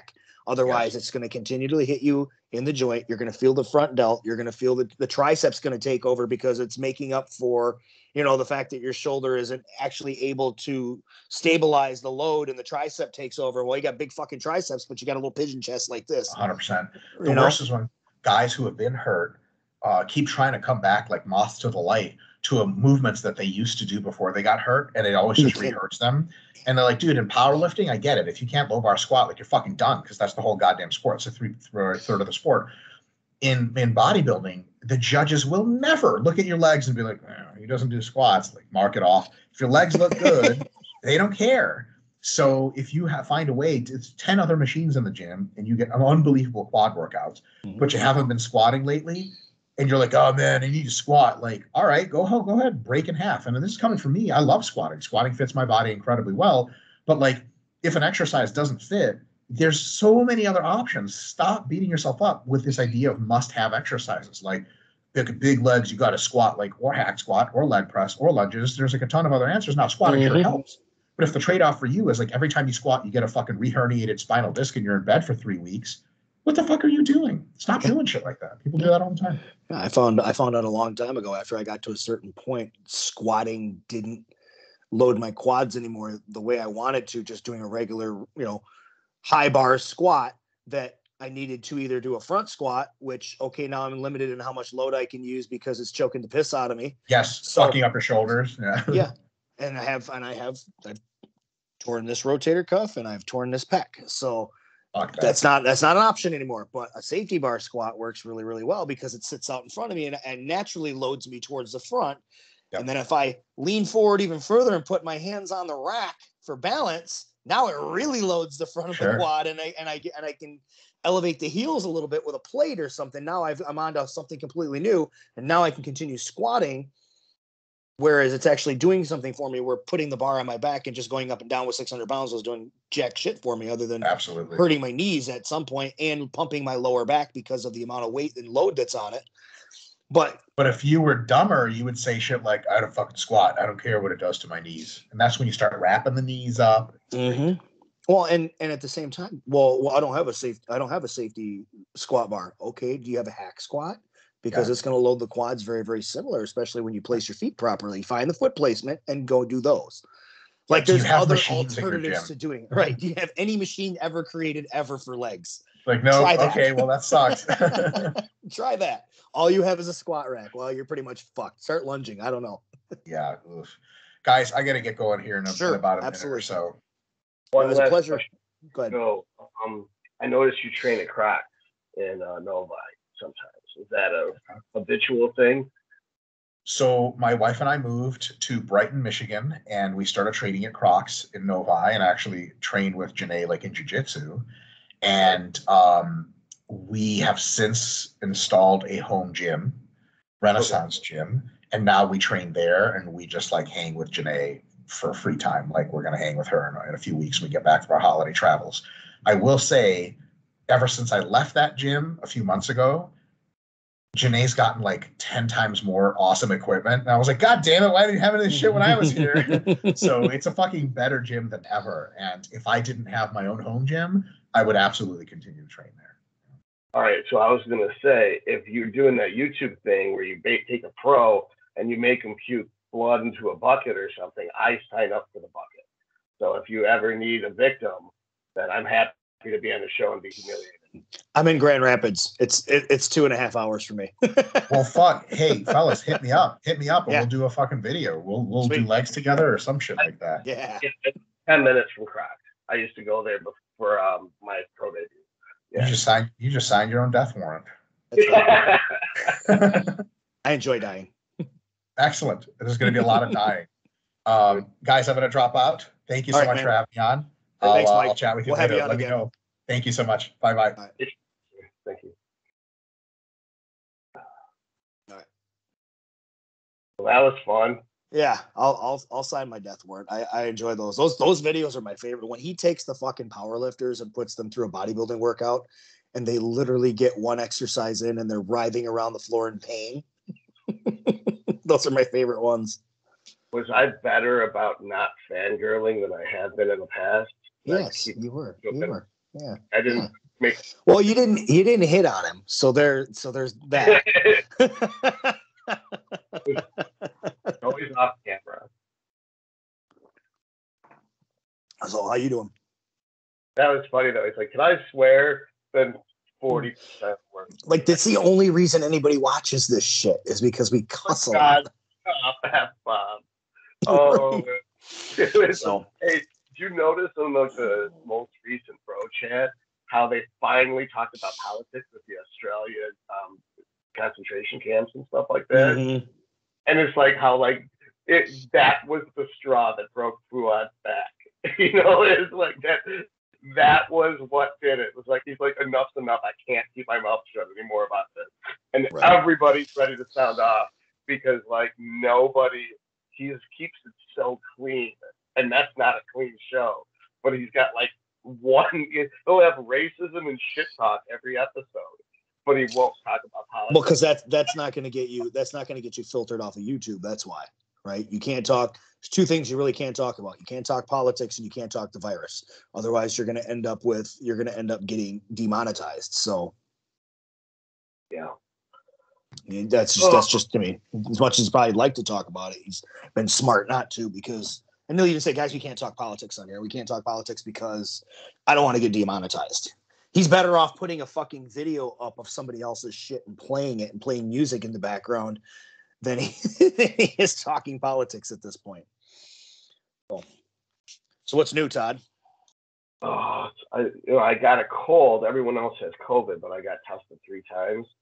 But it's like when you get a cold, it was just like 12 to 15 hours of sleeping. It's been like a week. I'm still having a hard time breathing, even though I don't really have any other symptoms. Mm-hmm. But it's not like when I had COVID in March, but it's not as bad as other colds I've had, but it really has gotten in the way of me getting in the 5,000 calories. And thus, it's like, luckily I've been able to hold steady at 201 the whole time. Yep. Normally I'd lose like 10 pounds if I get sick. I look flat today, but I look sick. I have been pushing as much food as humanly possible, and to the point where I went and bought a blender so I can start toddling my chicken shakes if necessary, because I can't physically get any more fucking food in. Well, what I found was it's the price of protein did not go up, but the price of meat did, and kind of everything. So that blending chicken would be more expensive than just using whey isolate or right. And that's what I ended up doing is I got that, and I'm like, I can't bring myself to do that, so I'll just eat as much chicken as I possibly can, and if there's still protein left that I can't get in, if that increases, I'll just blend up some whey with something that taste really good, you know, like a little Splenda in there and some ice and some almond milk or something, and make a little smoothie out of it. Something that'll be very easily palatable for me to get down to get the rest in. And if I have to use carbohydrates, I'll just use a fucking banana because that'll taste good. What I found was that the price of like gluten-free gnocchi is up to $5 for 200 grams of gnocchi, whereas like that's absurd. That's more that's carbs that are more expensive than protein at that point. That you know you can get normal wheat pasta and get 300 grams worth of pasta for $1, and it's delicious. But then you're bloated and you can't get in more food. Mm-hmm. Whereas rice is the cheapest and the least bloating, but you're eating so much rice, you're just so sick of it. And if it's not jasmine, so I found that Rice Krispies would be great, but Kellogg's is out of business pretty much because it's striped. So I'm eating Malta Meals brand crispy rice, which is like the grain bag, horse bags that you would feed bag. 120 grams of crispy rice is like 100 grams of carbs. How about Rice Chex? Rice Chex is way more expensive than crispy rice. Crispy rice is fucking cheap. The Aldi's one that I have is like a fucking $1.50 for a box of Rice Chex. The big box. That's cheap. I can go to Aldi's and get. It's like crisp. It's not Rice Chex. It's crisp rice checks. Rice Chex. So it's like protein powder, water over rice cereal. Well, you get corn checks too. Same thing. Like the corn. It's a non-gluten, so that's not going to bloat you at all. But you're still getting the same thing out of it.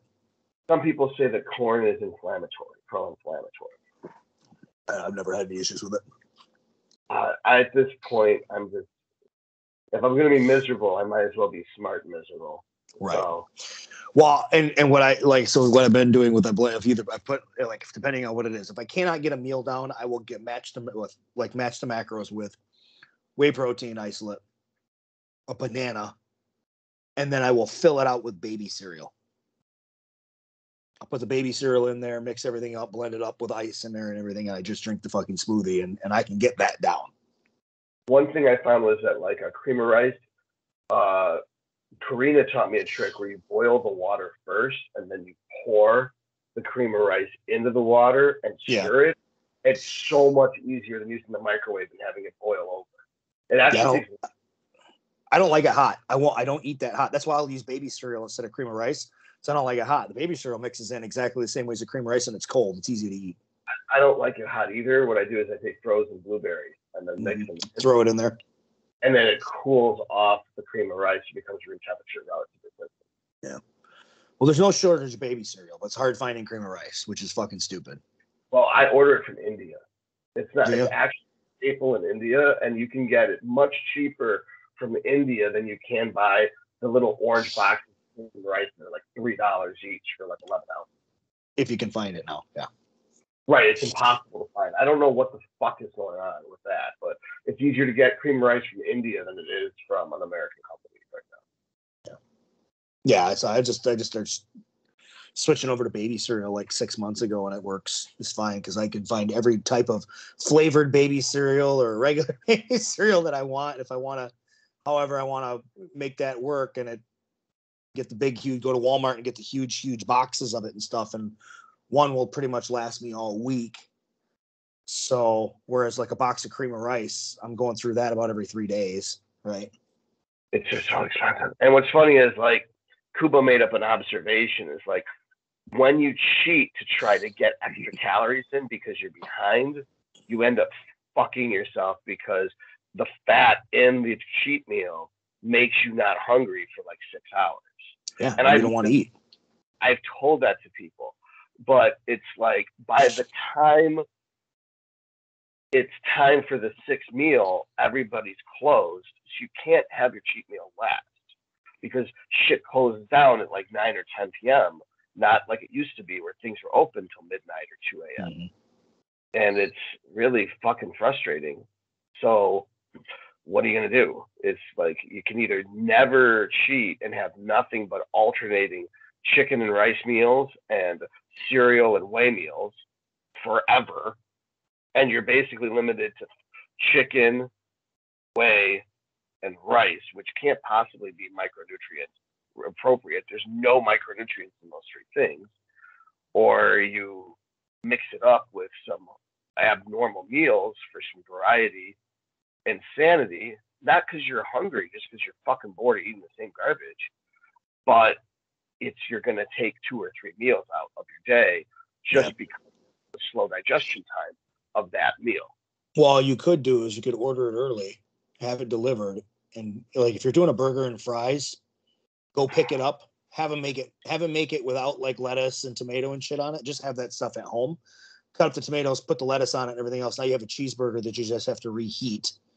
I can make a burger at that point. If I'm exactly. But then again, if you're gonna do that, you're better off just buying the fucking fries, right? Or if you have a fryer, you just throw the fries in the fucking deep fryer for 10 minutes and make your own hamburger and call it good. And you don't even need to do that. You just buy the Alexa brand, potato waffle fries. A bag of those is, I think, $3.50. It's 120 carbs and 30 grams of fat.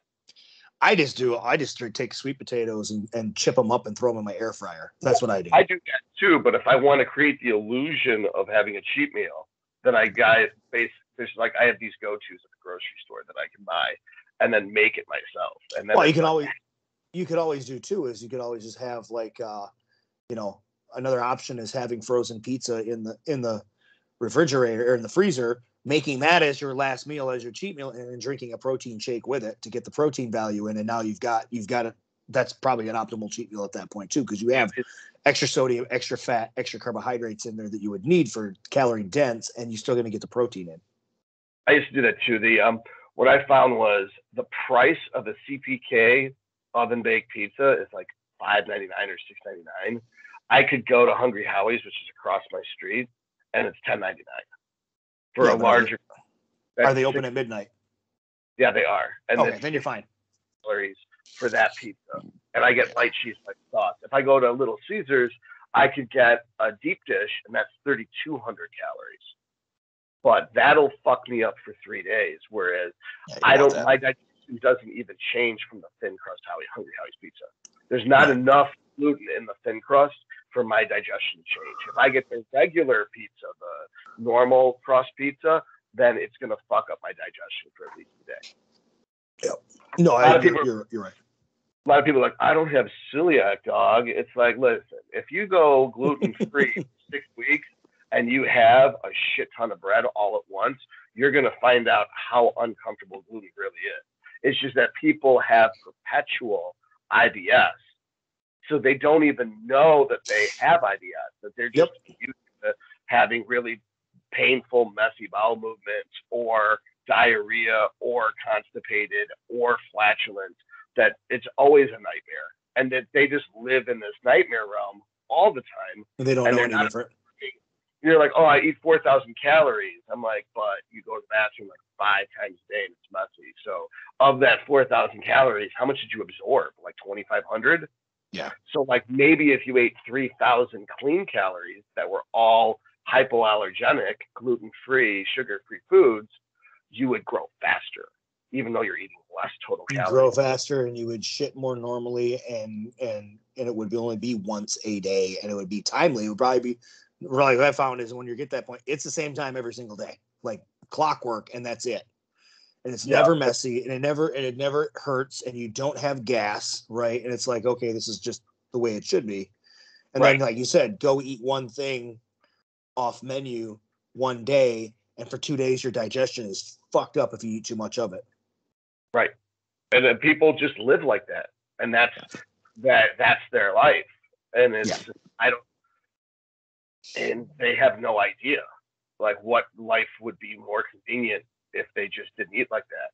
Yeah. And that you just have to titrate it. Like Nelson made a comment that Martin can have one bagel and he's okay. He has 2 bagels and he's fucked.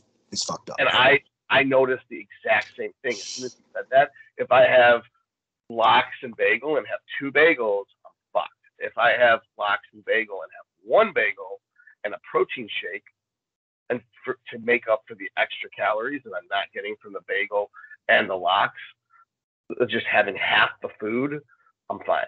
Especially if it's going to be 4 hours before I have another meal. If I'm cramming the meals in every 90 minutes, then I can't have any fucking food at all. The only thing I can eat, the only thing that gets ready to go and is processed in 90 minutes with me is cream of rice or rice cereal. If I go to the Jasmine rice, I'm not going to be hungry again in 2 hours. Yeah, I literally have no gluten right now at all in what I'm eating, trying to slam down and try to get all this food in. I mean, if I had any gluten at all, it wouldn't even be possible to get half of it in. There's no way, because I haven't been eating oatmeal. I've just started using the baby cereal, right? So it's cream of rice. All my meals are fucking rice or white potato, right? And I try to limit the white potato because of some of the starch and stuff in there. So where it was 12 ounces of fucking potato, I've cut it down to 6 ounces of potato and filled in the rest with rice. It's a lot of fucking food, but it's still easier to get down than all 12 ounces of potato, because what I found out was a 12 ounce of potato meal, because it's a beef and potato meal, the next one is a struggle to get in. And I either have to wait an hour extra to get it in, and that fucks up the next one after that, or I'm literally force feeding the next one to the point where I'm uncomfortable. So I've been putting more rice in that and less potato, and that's worked out okay. But there's literally no gluten anywhere in there. And if I don't even want to know what would happen right now. Like after a week of this, like I got a cheat meal coming up here this weekend.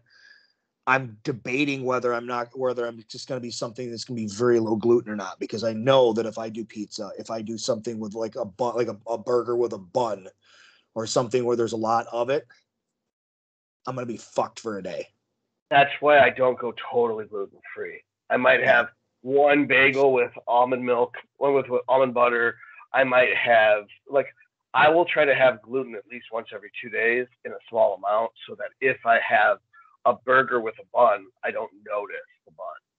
Or the thin crust pizza, the amount of bread in a thin crust pizza, even though it's 180 carbs, it doesn't actually seem like that much. If I can slam that whole pizza fast and I can get it in one meal, then I don't really notice.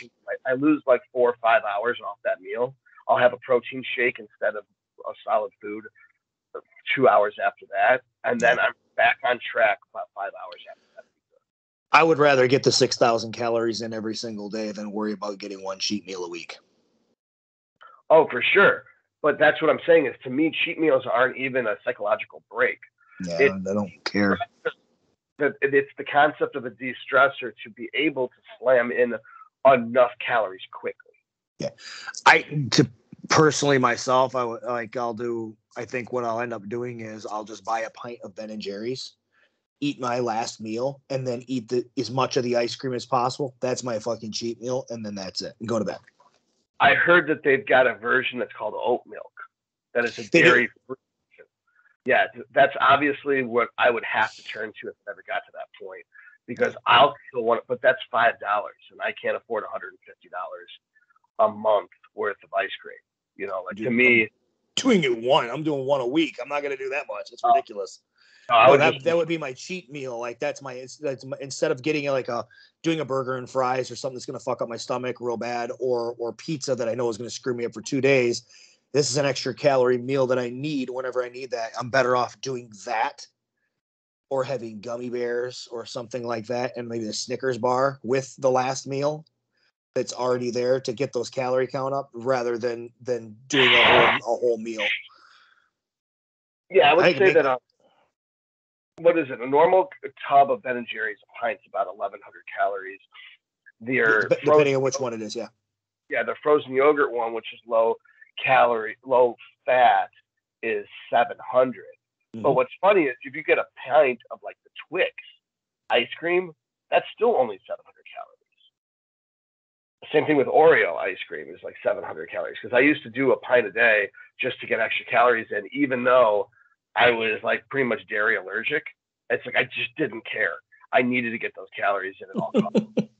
So I would have a pizza and a pint of ice cream every 3 days. and that, like after arms before legs, right? And it's like everyone knows you do not have a dirty cheat the day before legs, because then it's really uncomfortable trying to train legs. Like I'd hate doing that. Mm. Well, it depends on the uncomfortable. Is it uncomfortable with the amount of pump, or is it uncomfortable with the amount of bloat in the stomach trying to get down into a squat position? Yeah. Yeah. It's like just having unevacuated garbage in your system, and then you're compressing your core down on top of your swollen intestines. It's just not a fun feeling. It definitely takes your mind muscle connection out the window. It becomes a mind colon connection. Yeah. You're shitting your pants at the bottom of your squats. It's like not good. But it's so like instead, I think it's like important to do, like, if there was a way to clean carb load, but basically you're having 6 meals a day that is like high carb. They are carb loaded. Yeah, yeah, right now, my whole day is a carb load right now. Yeah, it's like, what's a cup of rice? 150 grams. So it's like I'm having 3 cups of rice and 5 ounces uncooked meat 6 times a day. That's impossible. How would anyone get that done? But that's what it breaks down to, is you got like a Roman Fritz diet and you're 100 pounds lighter than the dude. Right now, most of my meals are 8 ounces of cooked protein with 400 grams of rice and some small trace amounts of fat pushed in there. That's a lot of food, dude. That's 400 grams of fucking rice is a mound like this. I mean that comes out to be 8 ounces of cooked meat. That's 64 grams of protein. Mm-hmm. Then you get 400 grams of rice. That's like 100. It's 120 grams of carbs. Yeah, so that therefore you're really looking at 80 grams of protein, because 10% of your carbs and rice are rice. Protein. Yep. So you're having an 80-120 meal. That ends up being an 800 calorie meal, not counting fat. 800 calories 6 times a day, that's 480 calories. If you added some oil to that rice so that it digests properly, then it's going to slow down all those meals, but you'd add in a lot more food. Right. No, like and that's pretty much everything that I'm getting in for all of my meals right now. On top of that, there's vegetables in there too and stuff for for fiber and vitamins and everything else. And then you've got, so that's 6 there. But then on my training days, it's more whey protein with cream of rice or baby cereal and banana post training to get glycogen reloaded and everything else. So it's like, you're at 6,000 calories in a heartbeat before you know it, and struggling to get all of it in. And when I don't have that much of an appetite anyway, so anything over 4 is a struggle for me. I've got to literally force feed, and I've got to push it up very slowly to get to this point. So now I don't know if I can get any more in. I told Justin this last week. I was like, I physically cannot eat anymore. And I don't like to say that, but I'm saying I physically can't eat anymore, so I'm going to have to start drinking calories. That's the only way. And I may have to turn to and stuff, slamming a Sprite or something, or a couple of Sprites before bed on that last meal in order to get the calories in. If we need to add extra calories, it's going to have to be in the last meal, so that I've got 6 to 8 hours to sleep it off so that I can get up and eat again. I'm so cheap, I wouldn't even do that. What I would do is I would just take Domino sugar and scoop 30 grams of sugar and throw it in a protein shake. And I can do that then add sugar to my protein shakes rather than spending money on Sprite, because Coca-Cola hates white people. Like, I'm not even money anymore. No, I mean that's another one too. I mean, if the amount of carbonation starts fucking with my stomach, then I'll have to do that. I'll just do the sugar route and do that. So dextrose powder. I could just throw that. Would probably be a better option yet, is to throw dextrose in there or because dextrose is fucking dirt cheap too. I mean, it's dirt cheap. I mean, I go with Domino sugar sucralose because it's sweeter, but I could dextrose. But like I had Subway because I was out. It's a reasonable thing. It's expensive, so that's why it's a downside. $16 for 100 carbs and 80 grams of protein. Yeah. But I ended up getting the drink, and instead of having Coke or Diet Coke, caffeine, because it's at the point where if I have one Diet Coke, I am not going to be able, or Diet Pepsi, I'm not going to be able to sleep for like 4 or 5 hours longer than usual. Like I'll be going to bed at 3 a.m. as opposed to midnight if I have one serving of caffeine, even 30 milligrams now. So like I made it with half vitamin water and half Fanta. And I didn't think Fanta had any caffeine, but I was up till 5 a.m. Like 9 hours later, when I went to bed, I still laid there for 5 hours, unable to sleep. Could have used that the other day. Because like I said, I got up at 3 o'clock on Wednesday, and I didn't go to sleep until 8:30 this morning. It's crazy how effective caffeine is if you never have it.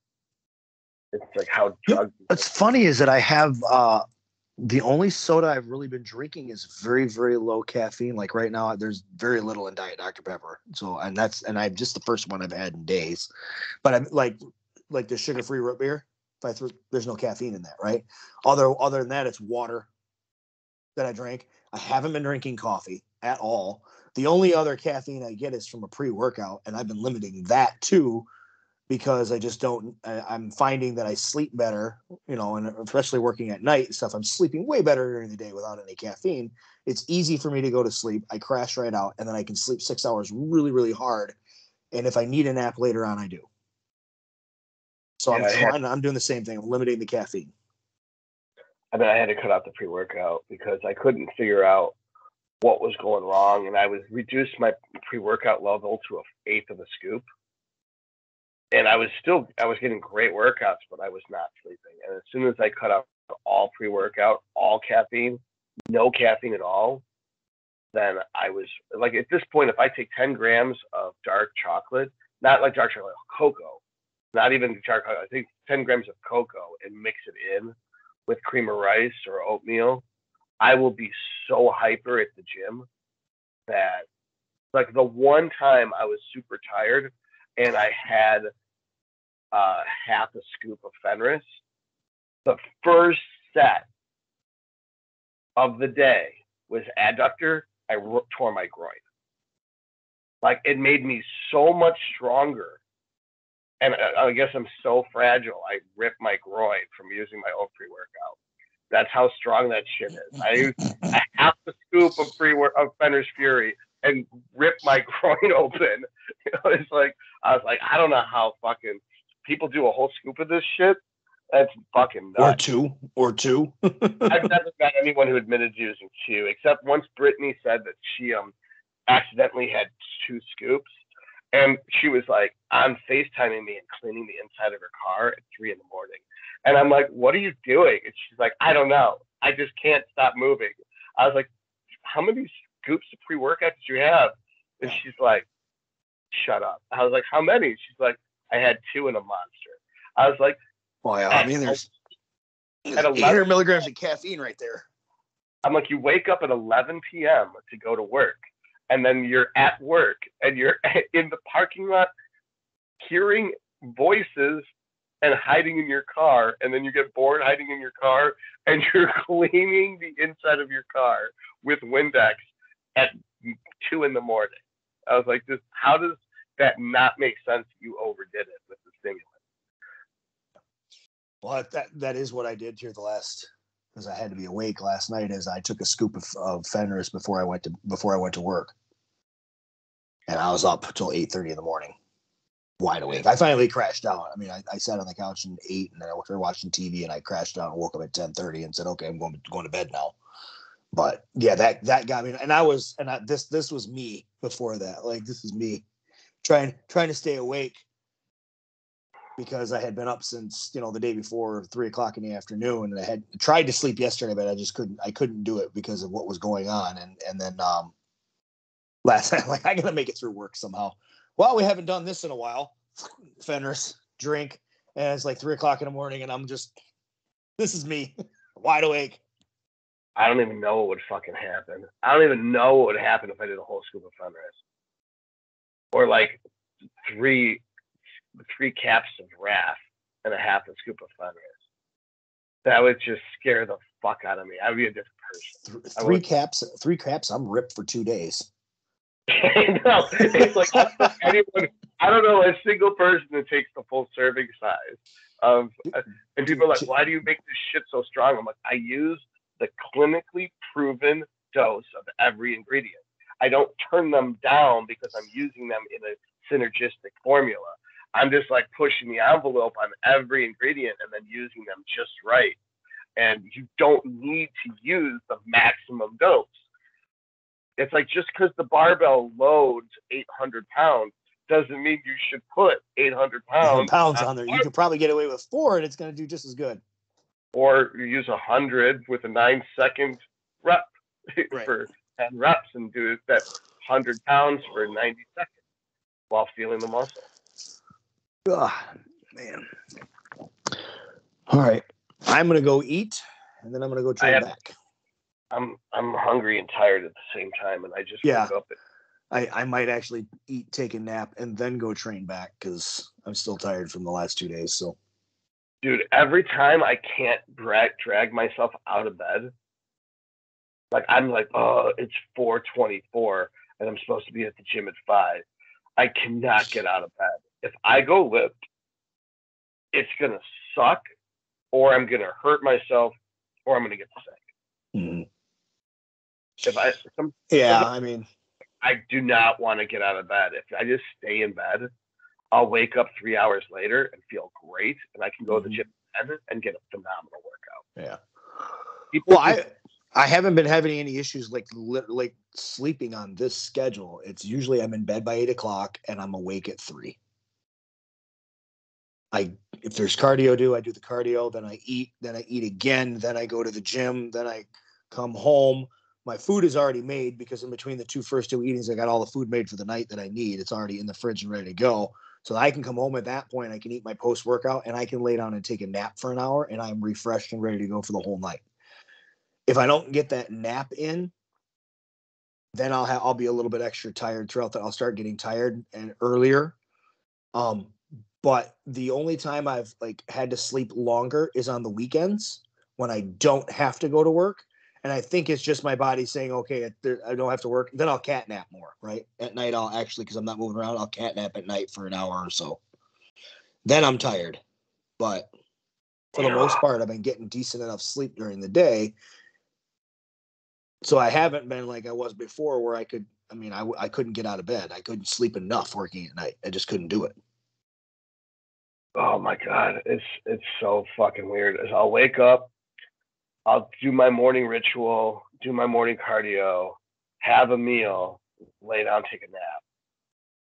Wake up, go to the gym, come home, and then I'll eat, and then I'll take another nap. So I'll get, people don't realize, I sleep 8 to 10 hours, sometimes 12, but I also have 2 or 3 naps that day. 18 hours a day. And for those 2 years when I made all that progress, I was sleeping 12 to 18 hours every day. I remember. And I was lifting Monday, Wednesday, Friday from midnight until 3 a.m.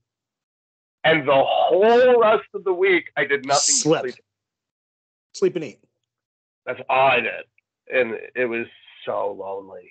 I didn't even know I was lonely. I was so lonely. It was so lonely for from December of 2018 until I got my pro card. I did not do anything the entire time except sleep, eat, and train. Sleep and eat. I think I had 3 dates in that whole 3-year period. No, 5. 5 dates in that whole period for 3 years. Did nothing but sleep, eat, and train. Nothing. Yeah. I saw Bo, the front desk guy at the gym. I saw you on our podcast. I saw my Dungeons and Dragons group, usually on Skype because they're afraid of getting COVID. Because I'm like a typhoid Mary because I go to the gym where apparently all the disease. And I had 5 dates in that 3-year period. And that was it for and Won the Michigan. Won my class twice at Masters Nationals. Technically won my class twice at North American by doing nothing but sleeping, eating, and training, and having Sleep, no eat, train. control. Yeah, that's great though. Yeah. Me and my dog were so close. Now he just barely talks to me.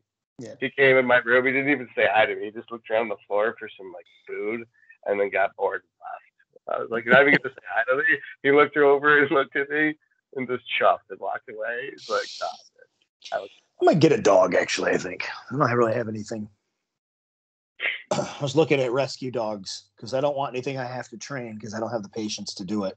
So I was looking at rescue dogs that are already like, potty trained and stuff. Just something a little older that will just be like me and just lay around and do nothing.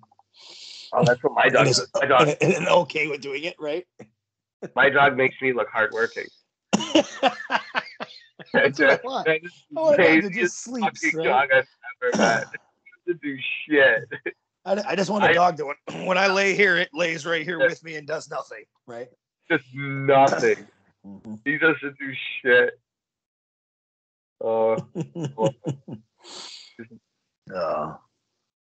right, man. I'm gonna eat, and then I'm gonna go to the gym at some point here. All right. So, have a good lift. All right, we'll see you. Bye-bye.